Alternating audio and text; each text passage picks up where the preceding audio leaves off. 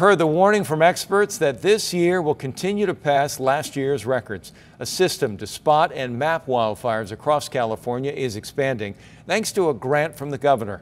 ABC 10 News reporter Jared Aaron shows us how the new technology will help firefighters respond before a wildfire gets too big and out of control. Images like these are often the first view first responders get of a wildfire. Plumes of smoke in the distance, captured by a statewide system of cameras called AlertWildfire. Really just having so many cameras covering our area really gives us a good vantage point. The program began in 2017 with a few dozen cameras. Now there are more than 850, including 37 in San Diego County. But cameras only do so much. In extreme climate, we need all of our assets. Dr. Neil Driscoll, the head of AlertWildfire at the Scripps Institution of Oceanography, says the program is ready for phase 2, adding more technology to the cameras, giving more information to firefighters. So we can use this for future fires and try to understand better where to pre-position our assets and what technology and gaps need to be filled. $15 million in state funding will pay for 3 major upgrades.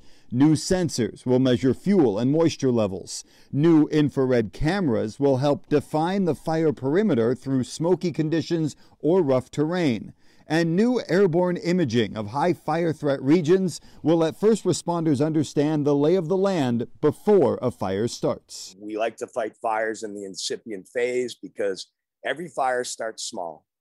And once they get too explosive, we go from offense to defense, and we use these data, these actionable real-time data, to inform decisions. CAL FIRE officials say the new technology will be a huge benefit as wildfires become more common, more unpredictable, and more destructive. Things are changing rapidly, and having that technology component allows us to be able to adapt rapidly to get that message out there quicker. This new technology can also monitor air and water quality during a wildfire. It can even help after the fire ends by keeping an eye on burn scars to see how plants regrow, how the ground erodes, and how the fire changed the environment.